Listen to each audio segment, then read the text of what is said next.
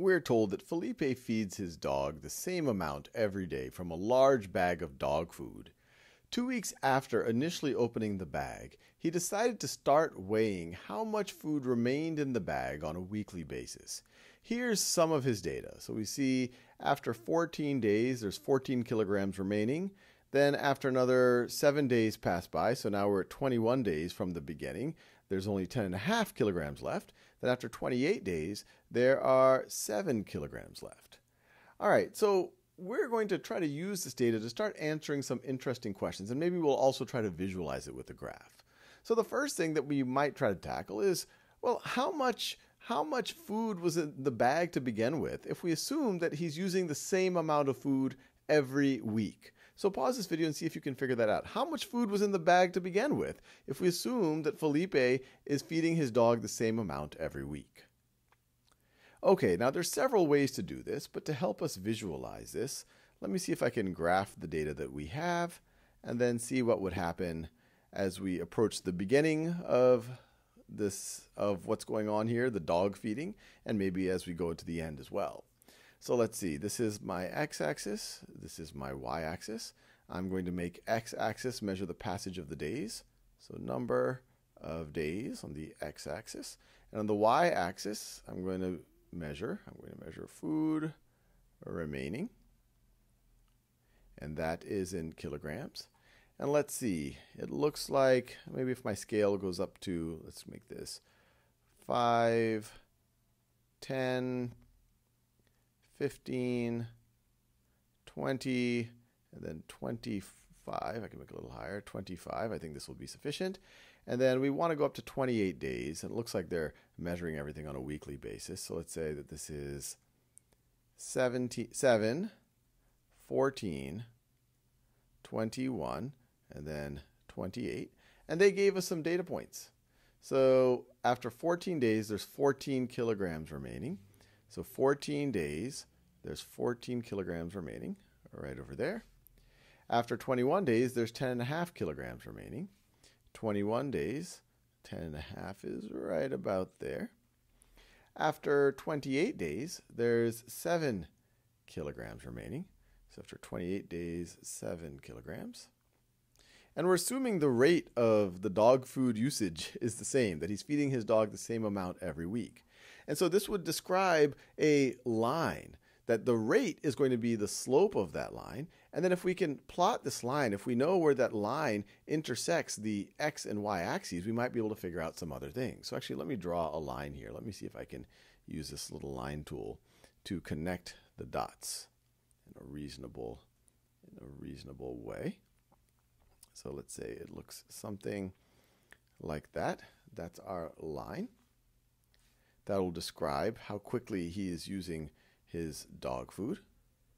So let me make sure that this dot should be on the line as well. Now let's try to answer that first question and think about how we might do it. How much food was in the bag to begin with? So what point here represents how much food was in the bag to begin with? Well, that's the amount of food remaining at day 0 at the beginning of this. So that would be this point right over here would describe how much food was in the bag to begin with. This would be the y-intercept. Y-intercept is when our x value is equal to 0, what is our y value? And when we just look at the graph, it looks like it's a little bit over 20, but we could find the exact value by thinking about the slope, which is thinking about the rate at which the dog food is being depleted. We can see that every week that goes by, or every 7 days that goes by, it looks like we use 3.5 kilograms, or another way to think about it, every 2 weeks, it looks like we use an entire kilogram. So let me put it this way. When we go plus 14 days,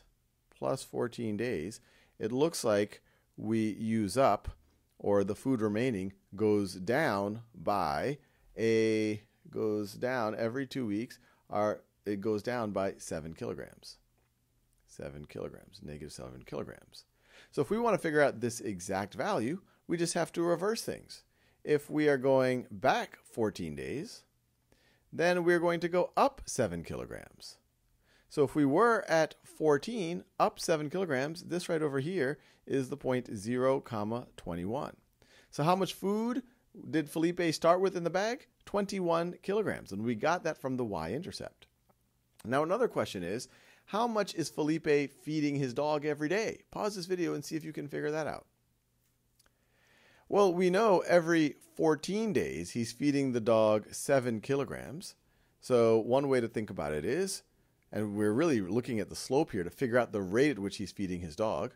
So the slope is equal to our change in the y, so negative 7 kilograms, our change in the x, every 14 days. And so 7 over 14 is the same thing as 1/2. So this is equal to negative 1/2 of a kilogram per day. So this tells us every day the food remaining is going down 1/2 kilogram. So that means he's feeding his dog, assuming his dog is eating the food and finishing it, that his dog is eating 1/2 kilogram a day.